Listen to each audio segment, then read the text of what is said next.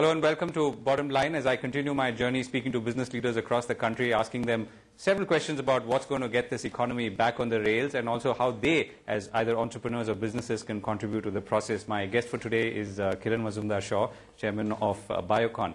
Ma'am, thank you very much for joining us. So, first question, I really come to you at a time when there is a certain amount of gloom across the country. Has this gloom penetrated the distant confines of Electronic City in Bangalore or biotechnology companies like Biocon as well? You know, interesting you ask me that question. You know, as far as I'm concerned, our sector, the pharmaceutical sector, actually is not in a state of gloom. In fact, there are great opportunities for the Indian pharmaceutical and biopharmaceutical sector. The reason I say that is because, the global healthcare scenario is very challenged in terms of spiraling healthcare costs and the need for affordable drugs and affordable healthcare. And I think Indian companies actually have a very large opportunity to make a play at such a time. Right. India is the lowest cost producer of generics. Today, generics, account for 30% of the $900 billion pharmaceutical market. Today, even in the US, 75% of prescriptions are generics. And it's very interesting that Indian generics actually account for almost 70% of the generics market. But not in India. Why is that?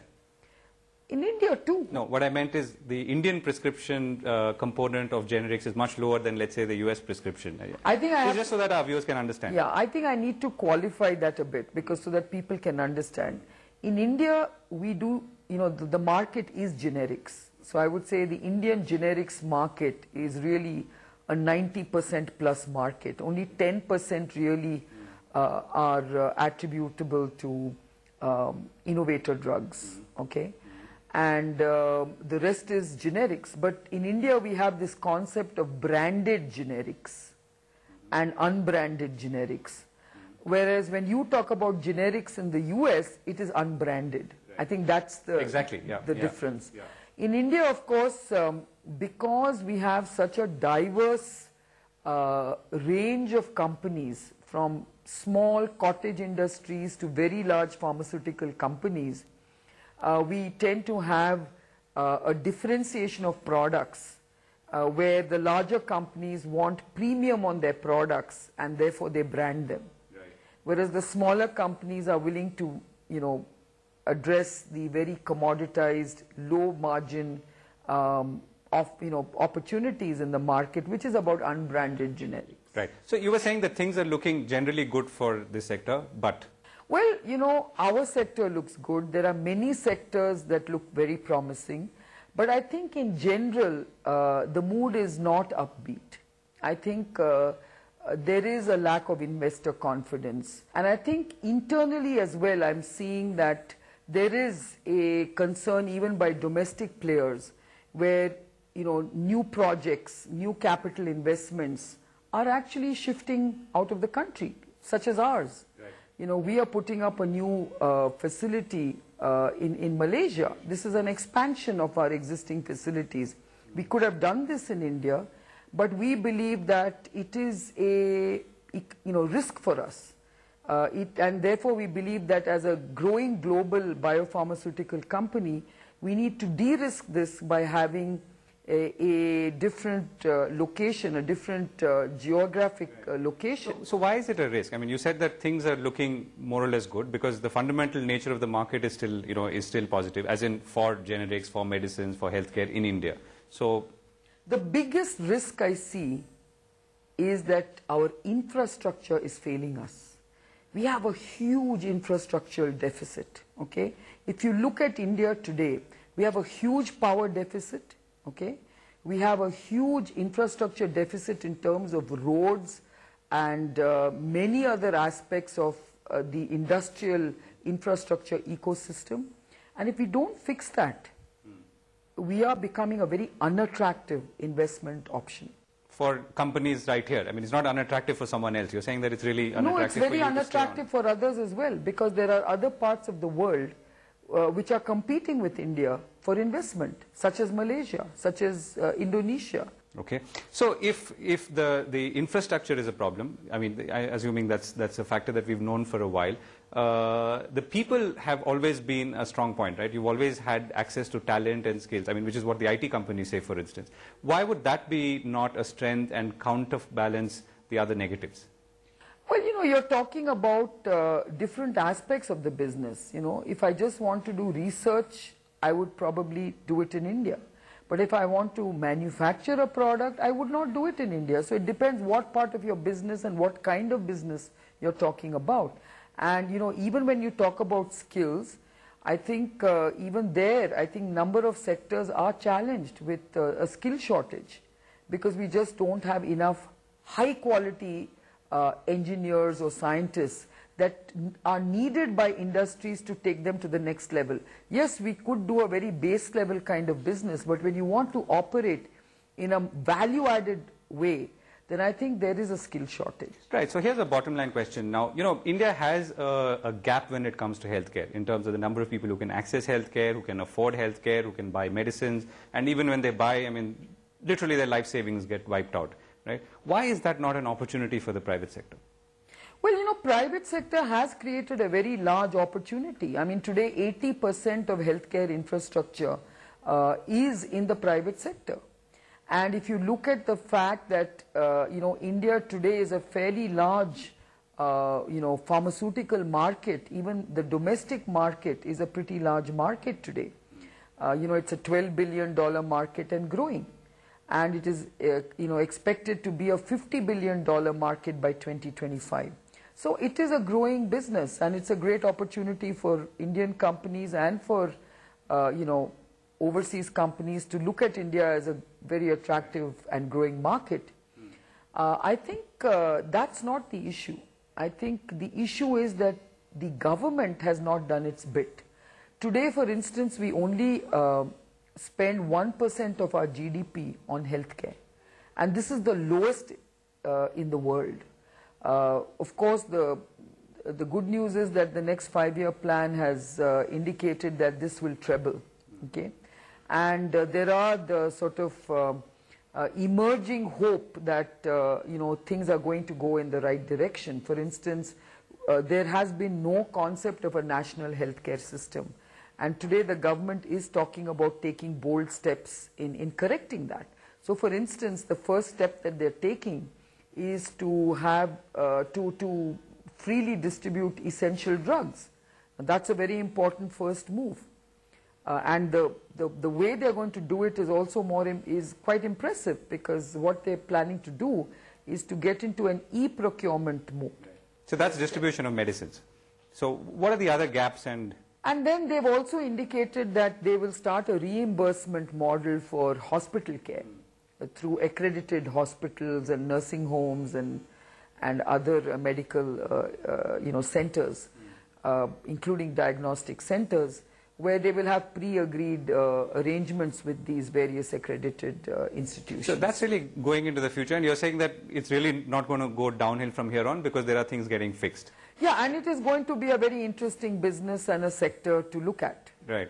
But at this, I mean, but this also comes at the same time that companies like yourselves are going overseas either for research or manufacturing or expansion, right? So how does this then tie into the Indian opportunity? Having said that, I must also say that we are investing a lot in making sure that India is a strong focus for us. Our own, you know, branded formulations and generics business is very focused on India. So branded formulations is your fastest growing business amongst all your business. It is. And so, and because India is such a fast growing market, and because the opportunities are opening up, we are certainly focused and investing in this particular segment of our business. It's a little late in the day for me to ask you this, but how would you define Biocon? Since a lot of analysts struggle with that definition as well. How does this company get defined? Well, you know, Biocon is a biopharmaceutical company where we have identified very clear growth verticals. We are not the typical Indian generics pharma company, and that's why I think people struggle to understand what our business is. We have clearly identified 5 growth verticals.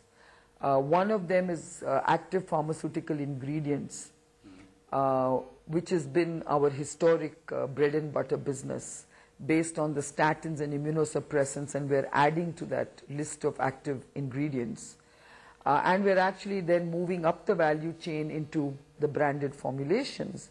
So formulations now become a very important part of our business, which right now is focused on the domestic market, but very soon we will be looking at other global opportunities, including ANDAs and 505(b)(2) formulations for the US and developed markets.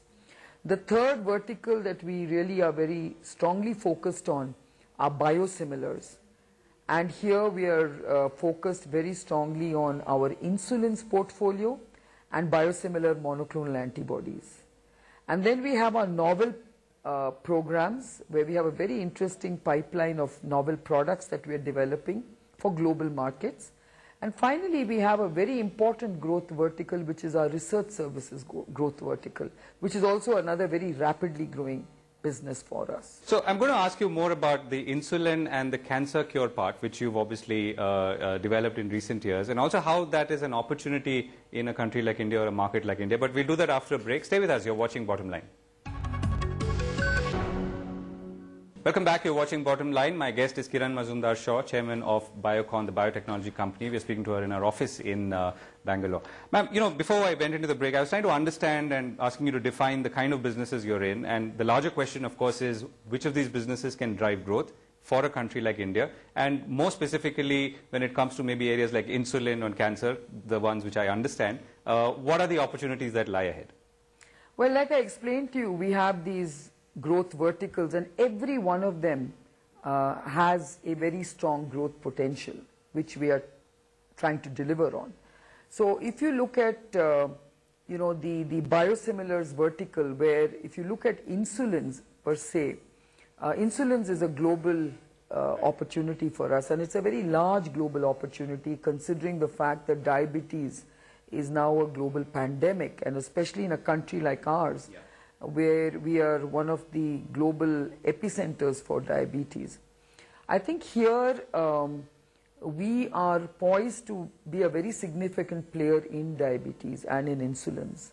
We have a good portfolio of insulins which we are developing, and we already enjoy a very good market share with our existing insulin in many, many markets, in many emerging markets. Coming to cancer, now, as you know, cancer is going to be, in the next 10 years, the #1 disease of the world. And cancer drugs are certainly going to be very, very key in addressing this challenge. Now, Biocon has focused on chronic diseases where diabetes and cancer have really been the two focus areas for us. So I just spoke about diabetes and the insulins portfolio. And when it comes to cancer, the antibodies are going to play a very, very important role going forward.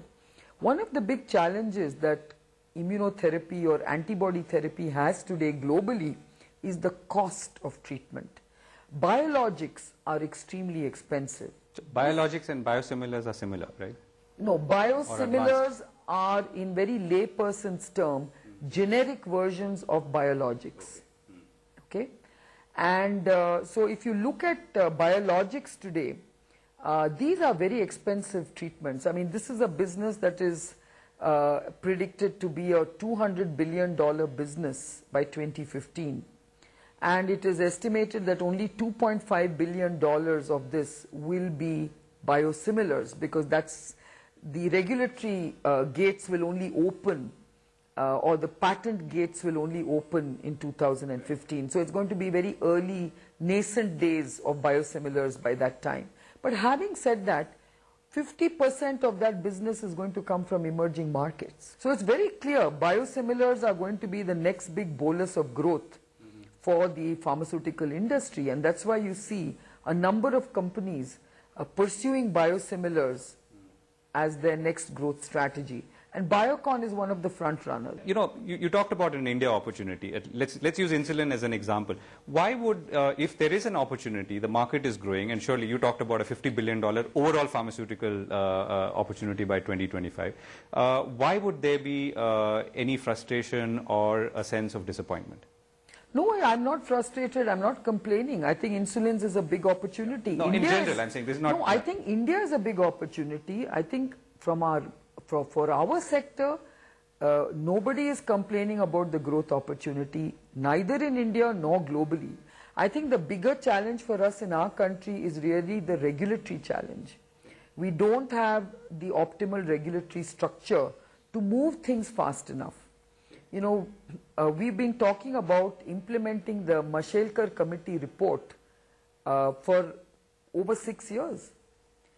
We still haven't implemented it, and we still keep on talking about having a drug authority which is autonomous. We are, you know, constantly talking about revamping the whole regulatory system. It's all there in the Mashelkar committee report, and we are very slow to take important decisions. That's why we have such a huge deficit in power, in infrastructure, in regulatory reforms. I think we can't wait. If we want to be the kind of you know, growing economy and the kind of brick economy that we keep talking about, we have got to take decisions. We have got to implement. We've got to make things happen. That's not happening, and that's what our concern is. Right, and health, coming back to the larger issue of healthcare, and there's a huge deficit, there's no doubt about that. Most of the population cannot afford, even if it can access. The government itself has failed to a large extent in either delivering good quality primary health centers or delivering primary health centers to start with. So where does this, while it is an opportunity, it also means that somewhere the system is crumbling, isn't it? And what's the impact of that going to be? See, healthcare is one sector where it's very clear. Because of this very skewed statistics that I just gave you, where 80% of the healthcare infrastructure is in the private sector, and where 80% of healthcare spends is out of pocket today, it has to be a PPP model, where public sector, government has to partner with private sector to deliver affordable healthcare. And this is beginning to happen. You know, accredited hospitals, getting into bulk procurement, getting into tendering, all this is going to drive down cost of healthcare, and it is going to build a national healthcare system and provide universal health. So public perception, and I'm sure you'll counter this, but public perception is that Indian pharmaceutical industry has not managed to bring down prices as it should, and therefore the government has had to step in through drug price control orders and so on. That's absolutely not true. I mean, I will counter that argument by saying that if you actually look at what drugs constitute as a percentage of the total healthcare spend, it's only 15%. So even if you keep on hammering away at drugs, you're not going to change the healthcare costs by only focusing on drugs. Drugs are a soft target. Okay? What about the rest of the healthcare system? There is no control on hospitals or what they charge. There's no control on doctors and what they charge as fees. Do you know that the logistics component of healthcare is a whopping 20%? Now, if you can actually work on logistics, you can see how much savings you can get. Why are logistics so expensive? Because our infrastructure is so appalling. So what does this mean for Biocon again? I mean, I know you've taken me through what you're doing internationally and domestically and the market opportunity. If you were, you know, it's really coming back to, is this what you see in terms of hope, or if you see optimism on the horizon? You know, Biocon actually has multiple... Offer you more, I mean, it's, yeah. So Biocon has multiple opportunities. I am very optimistic about Biocon's own future because I see a lot of growth opportunities ahead of us. India is a big growth opportunity, and you know, globally I see huge opportunities. Emerging markets are big opportunities for us. In fact, 50% of our present day revenues come from emerging markets. And then we have the big opportunities in the developed markets, the US, Europe, and so on. So I think as a company, our global opportunities are very exciting. As a country, I think we have huge opportunities, but we need to be unshackled. Today, because of lack of very strong leadership, and more importantly because of a almost slowdown and of decision making, we are seeing a slowdown of economic growth. I mean, today's levels of GDP growth are just not sustainable for an economy like ours. We talk of inclusive economic development right now, but at 5.5 GDP growth, we can't hope to do that. In fact, you're going to have a huge economic challenge ahead of you, because you will not be able to lift the poor along in terms of economic development, and you're going to have a huge backlash from the Maoists and other underprivileged parts of society. So what's your, I mean, we've again in the last 2 decades, for instance, since liberalization, we've seen several down phases, I mean, for various reasons, maybe not the same as this one. If you were to apply your gut more than anything else, when do you see things turning, and what might change? We've been talking about things turning around for the last 6 months. I think everyone in government sees the writing on the wall. Okay? I think no one can deny that there is an economic slowdown. We cannot keep being in denial and seeking comfort that the rest of the world has also slowed down. I think India has an opportunity to be that bright spot in that very gloomy global economic environment. But we are not doing anything about it. We are fading away.